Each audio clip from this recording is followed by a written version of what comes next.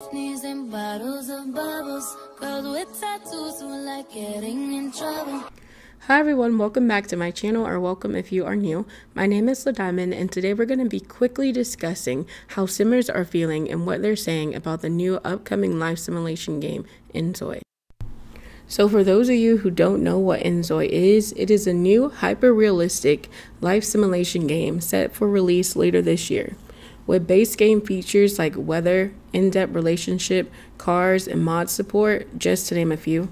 As we all know, The Sims 4 has been the leading game in the life simulation category without much competition along the way, but it has also been the center of a lot of major controversy. Some simmers are seeing inZOi as a breath of fresh air and are ecstatic to have choices in the genre.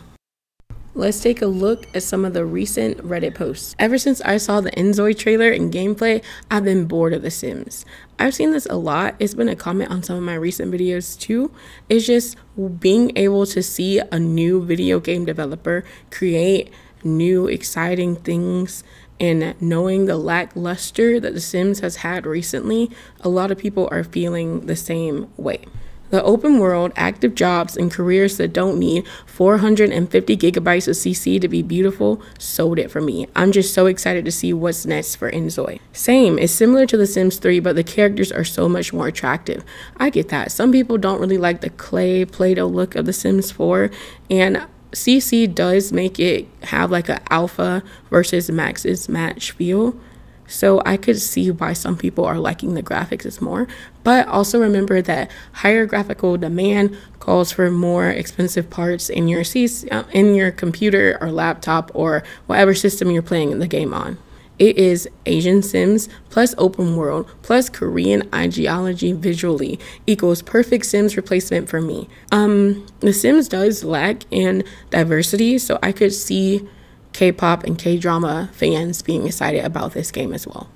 Look at this comment. People want stuff that they can relate to. Same, I'm into K-pop and Asian culture in general, so I'm looking very forward to it. I know if my Zoids are eating spicy rice cakes, I'm getting spicy rice cakes too, lol. Same, it fits my aesthetic so much. Plus, so far, the clothing looks pretty. The clothing style in the game is very beautiful, and the ability to be able to customize a lot of the pieces that are already included in game adds more variety to the game. So you're going to have outfits that you never really feel bored of, and you always can create something new.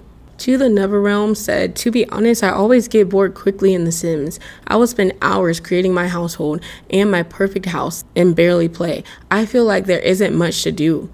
Even social interactions with other Sims seem like the relationship farming is barely interactive. So ready for a new life simulation option, and I think if it's done right, I'll be addicted to inZOi for a while.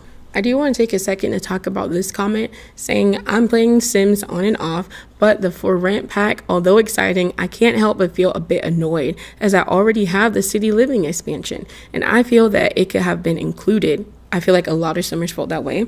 So I just went back to The Sims 3 complete, and I purchased on sale a few years ago and found that, hey, I can run a resort. Like, you were getting more for the dollars that you were paying.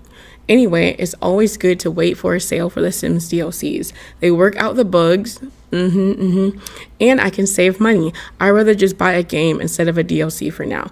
Next year will be exciting. I can't wait for more simulation games. I probably also hold off as well for reviews and bugs to be worked out. So no, I'm not bored of The Sims, but I'm waiting for more games in this genre. I feel like this one says a lot.